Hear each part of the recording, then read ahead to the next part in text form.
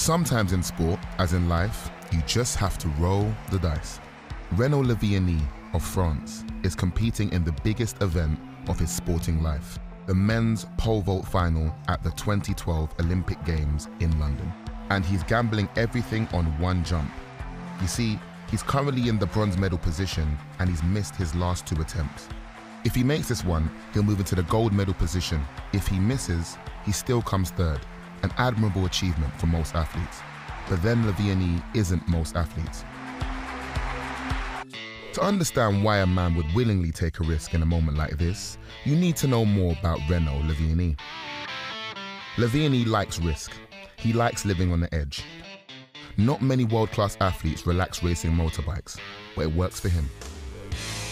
The French have a long history of excellence when it comes to Lavillieni's favoured event. Renaud Lavillenie was the second Frenchman to win an Olympic gold medal with this jump back in 1996. For Lavillenie, pole vault isn't just a French thing, it's a family thing. His father, Gilles Lavillenie, was a vaulter. His brother, Valentin, also got the vaulting bug at a young age. They never had to have the pole vault explained to them, but for the rest of us, here's a quick guide. The athlete stands at the end of a 40-meter long track, carrying a long metal pole wrapped in sheets of fiberglass. They sprint down the track, place the tip of the pole into the launch box. As they jump up, the pole bends dramatically. They attempt to pass over the horizontal bar, releasing the pole. They come back down to earth onto padded matting to break their fall. And then they get up and do it all over again. Most of us will stick to one of life's simpler pursuits like neurosurgery. I always thought pole vaulting was jumping over Polish people. No, Jan. This was Lavillinie's life. Although at 1.77 meters, he was on the small side for a successful pole vaulter.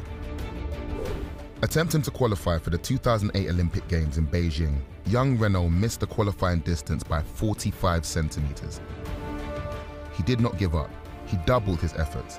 He even built a full-size pole vault track in his back garden in Clermont-Ferrand. Lavillenie was now targeting London 2012 as his performances steadily improved. In 2009, Lavillenie landed his first major title, jumping 5.81 meters to win the European Indoor Championship. And just 3 months later, he joined pole vault's 6-meter club. In just 2 years, Lavillenie had improved his personal best by over 70 centimeters to become world #1. But reputations don't win gold medals. At the Olympic Games in London, he was up against a heavyweight.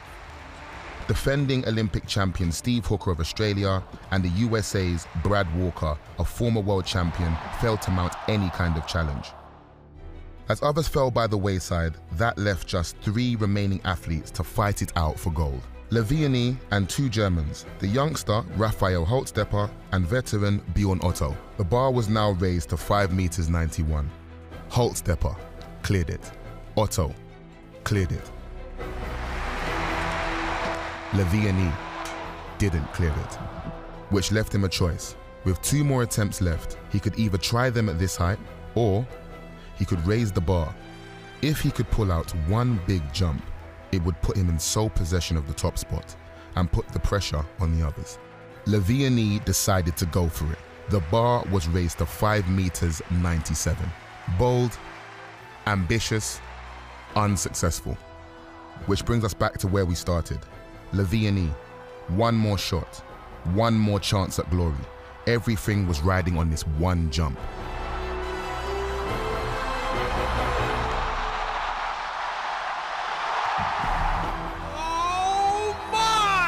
Frenchman has done it! A new Olympic record at 5.97 meters. That would have outjumped a T-Rex. When Otto failed at 6.2 in his final attempt, Lavillenie had won Olympic gold. The 2 Germans were very strong, so it pushed me in my limits. The limits indeed. But that's where Lavillenie likes to be. It's a dream. Wow.